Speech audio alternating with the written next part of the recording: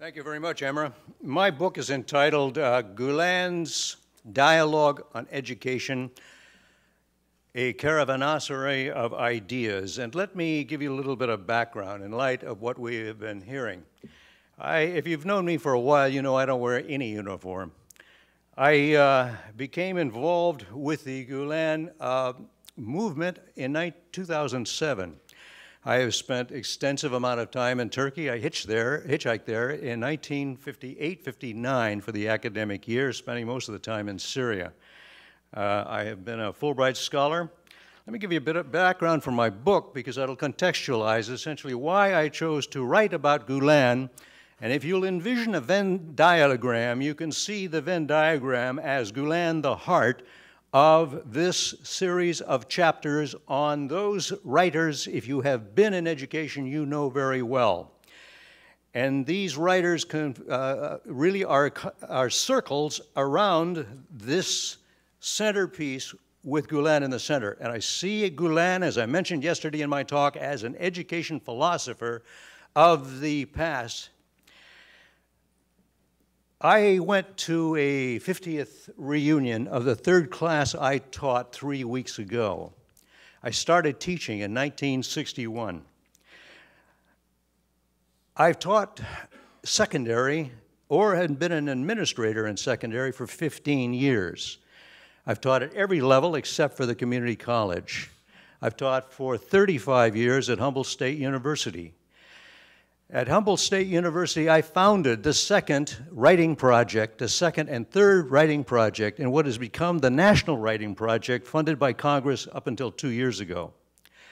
The Redwood Writing Project and the Hoopa Valley Native American Writing Project, which I directed personally on the reservation for 10 years, was because of my reverence for the Native American population in the Hoopa region.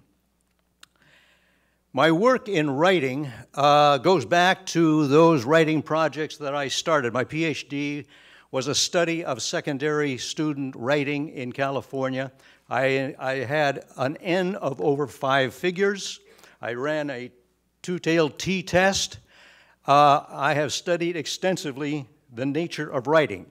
If you look at my website, gagepage.org, you'll see I have been involved in authoring, editing 20 books.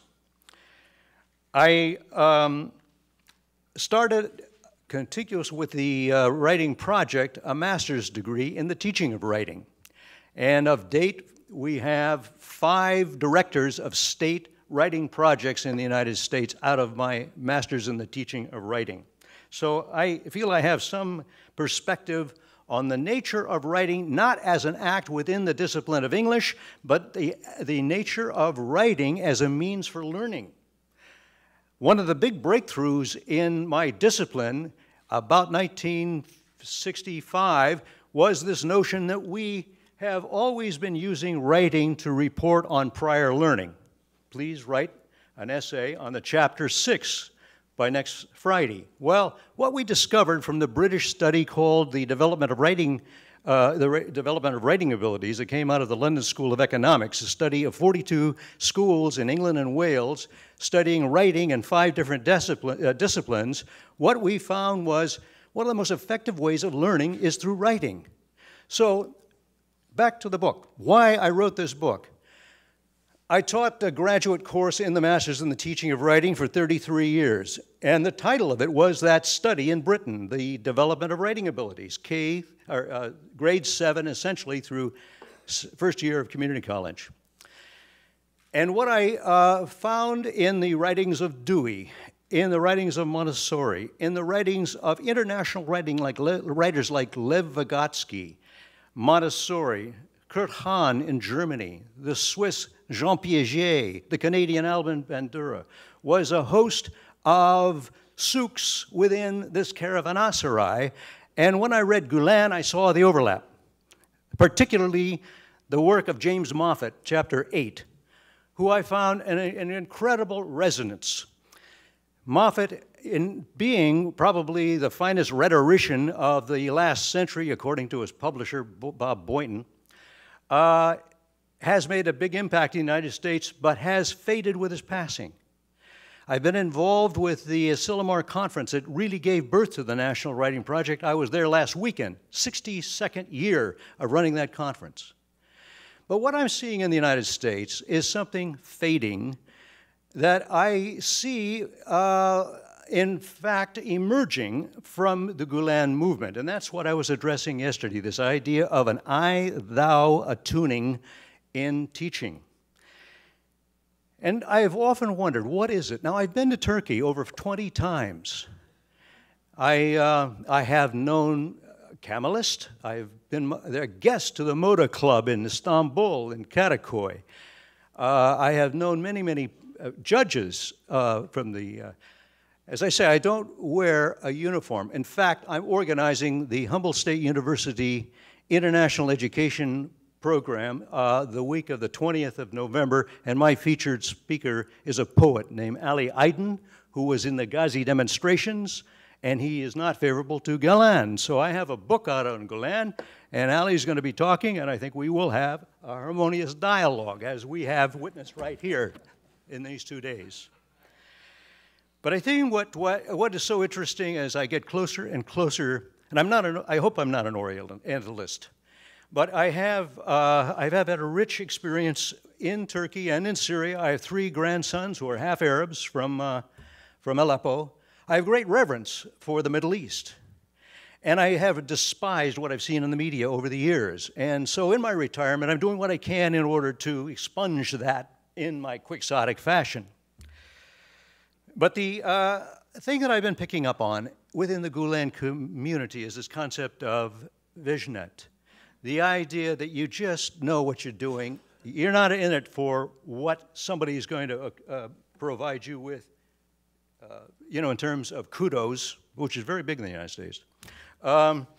You are doing it because you have this sense of purpose and mission, and I like that a lot because that's the kind of idea that Jim Moffat had, and it should permeate throughout the United States, and in fact, I believe that Moffat's ideas can permeate in any language, and that's one of the reasons why I could bring Moffat with his spiritual side too, along with other writers like Dewey and Hahn and Montessori. But I see Gulen as having achieved through his work in 4 decades something that maybe can't be achieved in the United States. I mean, I'm an American. I grew up in California. My great uncle was the governor of the state. And I find that there's something really wrong in our culture. And we have to face it.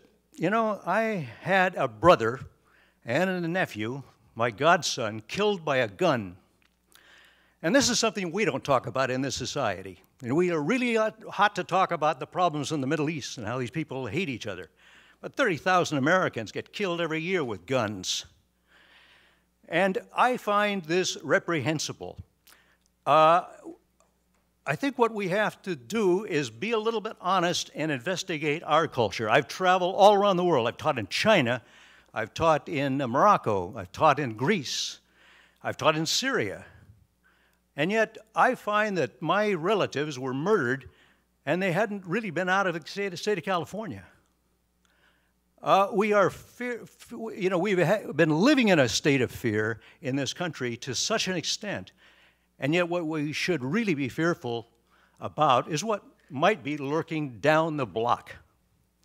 That's not getting to the book, but what I'm getting at the book is when I look at Gulen's work, when I look at the peace movement, when I look at the efforts of those in the field starting projects like Kim Se-yok Mu, the schools, I find great hope, and when you're 76 years old, you know, it's great to see that kind of ember of hope. Thank you.